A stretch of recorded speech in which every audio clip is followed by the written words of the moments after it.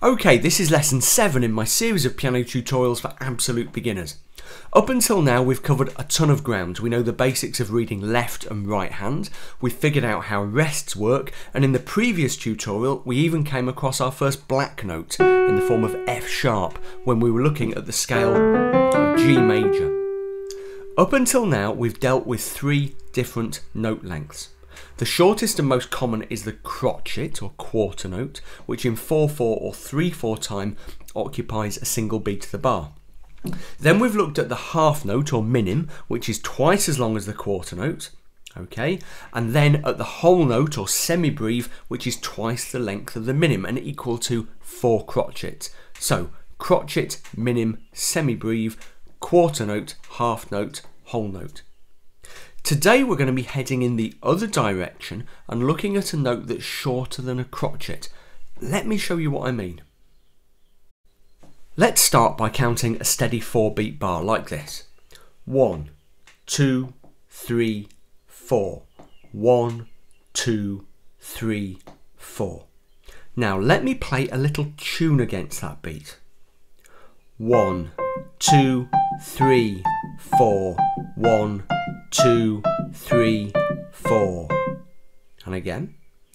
1, 2, 3, 4. 1, 2, 3, 4. You can probably hear it's a variation of that all-time classic Twinkle Twinkle Little Star. Now, did you see what was happening? Say in that first bar, the beat was going 1, 2, 3, 4, and the notes were going. Okay, as you can see, what we've got is 2 equal notes on each beat. We had 8 notes in that bar, but only 4 beats. So what we were doing was dividing each beat into 2. That is a really important concept in music, as well as having longer notes like minims and semi-breves that cover 2 or more beats, we can divide beats up into shorter notes. Now, the shorter notes that I was playing in the right there were quavers or 8th notes. Yeah, so quaver is the UK terminology, 8th note is the US, but the international terminology. As you might imagine, a quaver, an 8th note, is exactly half the length of a quarter note or crotchet. Okay, now they're written, as you can see, the same way as crotchet, so a black note head with a stem. Yeah, but there's a little tail that comes off the end of the stem. Yeah, if the stem is pointing upwards, then the tail goes out on the opposite side from the note. Yeah, but if you've got a stem that's pointing downwards like that, then the tail comes in on the same side as the note. Okay. When music is printed or produced in an application like this, in Sibelius, a music scoring program, then the tail tends to be kind of a fancy wavy one like the one we've got here. But if you're just handwriting it, you would just write it as a little sort of straight line coming off the stem. Now, here's a really important thing. When we get quavers together like this, let's put a bunch of quavers together here. Start to go up the scale. There we go. You can see that we get this effect. The Sibelius here, the application is doing it for me, but we're getting what we call beaming. Okay, so the quavers lose their little tails, and they start joining together using beams like this. Now, there are quite a few kind of rules and guidelines about how we beam quavers. The general idea is to make them more readable, yeah? I won't go into them here, but very broadly, quavers get beamed into groups of beats. Now, in 4/4 time, you would usually beam a whole bar of quavers like this, yeah? With a break between beats 2 and 3. So these 2 on beat 1, these 2 on beat 2, and beat 3, and then beat 4. Okay, if you have mixed notes, say for example that this D here became a crotchet, then you get an effect like this where we've got these 4 beamed, then the crotchet, and then these 2 beamed. Okay, so we're preserving that breakdown in the middle of the bar, and we're showing to some extent the kind of the subdivision of the beats in the bar.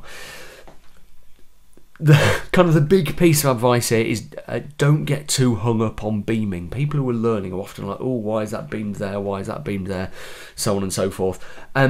The way quavers are joined together or not doesn't at all affect the way the music is played. It's all about making and managing the layout, and as I said, about making the music clear and readable. Yeah. So all you need to understand for now is, whether a quaver looks like this or like this. It's still a quaver. It's an eighth note. It's half the length of a crotchet.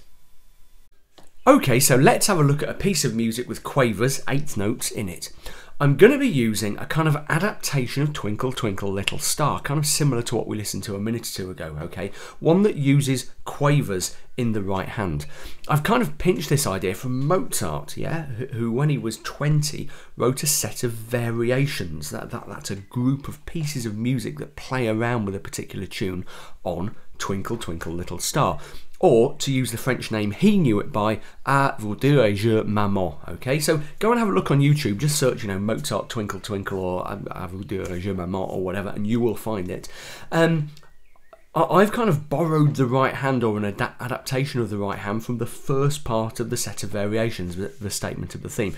I've taken out a couple of sort of Mozart's twiddles and fancy bits, but overall it's pretty much as Mozart wrote it, at least in the right hand. I've kind of simplified the left hand.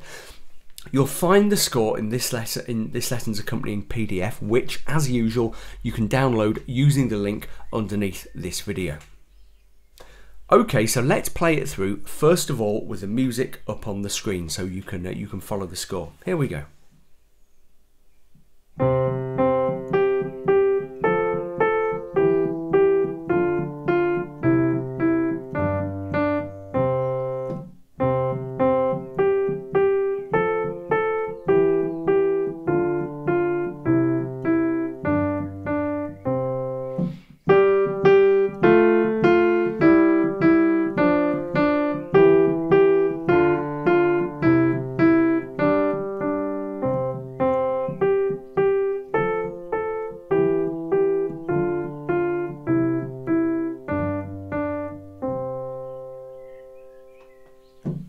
Okay, now let's take the music away so you can see what my hands are doing.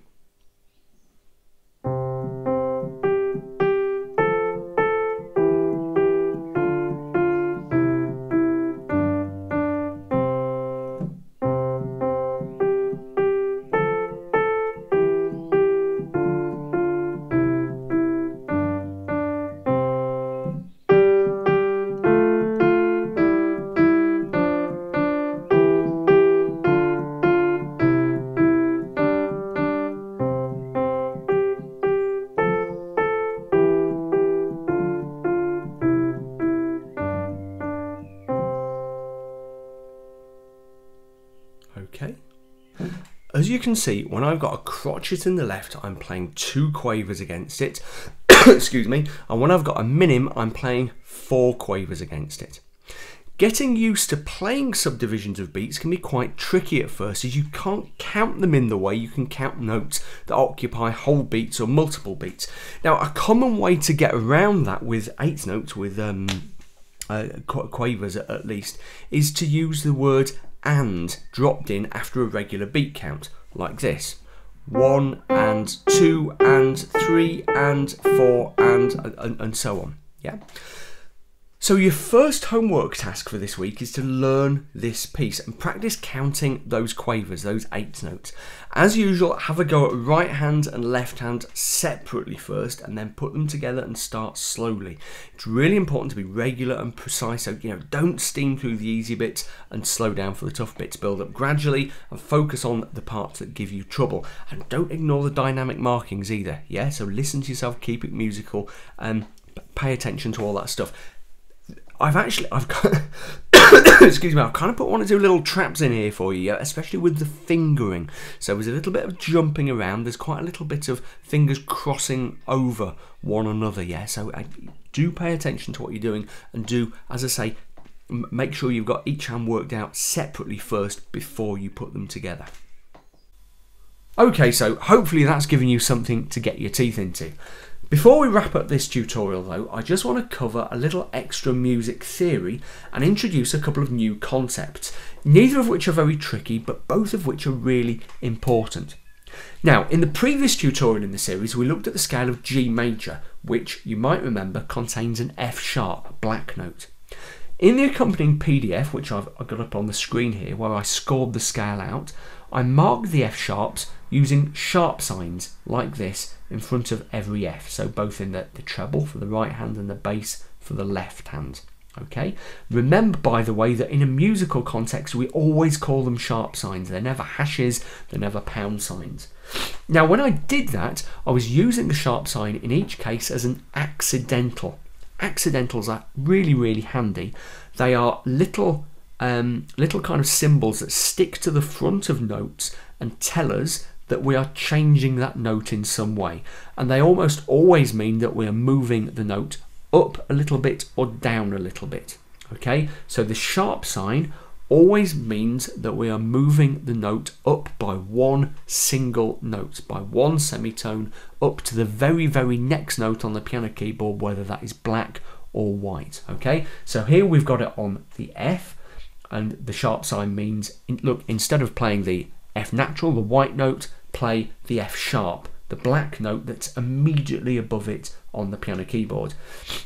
If the sharp accidental was on a C, it would mean instead of playing the white note, the regular C, play the very next note up on the piano keyboard, which is the black note, the C sharp. Okay. Now, an important thing to remember about accidentals is that they stay in force to the end of the bar that contains them. Yeah. So if this D was a D sharp and there were other Ds in the bar, they would also be sharp, but they wouldn't necessarily have to be marked as sharps. Okay. Because the sharp stays in force. Let's look at it in kind of isolation. Just ignore the little green line there, that's the playhead. Here we've got 2 bars and 4 Fs, and this F at the start is sharpened, okay, by that F sharp sign. That means that this F is also sharp because that sharp sign stays in force, okay? But then it's cancelled by the bar line and instead it becomes F natural, and this accidental is a natural sign. Yeah, it means just play the regular note that's scored. That natural sign doesn't need to be there, okay? It's what we call a courtesy accidental that I've put in and that composers will usually put in, but not always. You can't absolutely depend on it, just to remind you that the accidental has lost its force. But this note here, this F, is definitely an F sharp because this accidental, the F sharp, is still in force, okay? So accidentals always last to the end of the bar that contains them. So if you get an F sharp at the start of the bar, every other F in that bar is also played as an F sharp unless you're told otherwise. Okay, so if I'd done that, then we'd know, okay, yeah, cool, we're back to F natural. Yeah. So with that in mind, I've put together an exercise that you'll find in this month's PDF. Again, look for that using the link underneath the video. Now the exercise is just some little snippets of score that contain accidentals, and I'd like you to play them through. What I want you to do as you play them through is make sure you're getting the notes right. Figure out which notes are sharp and which notes are natural. I've even included the answers here so you can kind of check out that you've got them right. Okay, as I said, practice the little piece we worked on, the Twinkle Twinkle, with its quavers, and also your scales of C major and of G major, both hands, and keep plugging away too at the pieces that we've looked at over the past 2 or 3 tutorials until you're really comfortable with them. In the next tutorial, we're going to be kind of having doing some consolidation, yeah, and working on a piece that uses all of the techniques that we've learned so far, so we can kind of firm up our knowledge. That's it for this tutorial. As ever, if you haven't subscribed to my channel, please do so. Just click the little red button in the bottom right of the screen there. Follow me on Facebook and Twitter. That would be really handy. And if you want to support what I'm doing here to the tune of just $2 or $3 a month, please do check out my Patreon crowdfunding campaign at patreon.com/Bill Hilton. Okay, so get practicing, and I will see you next time.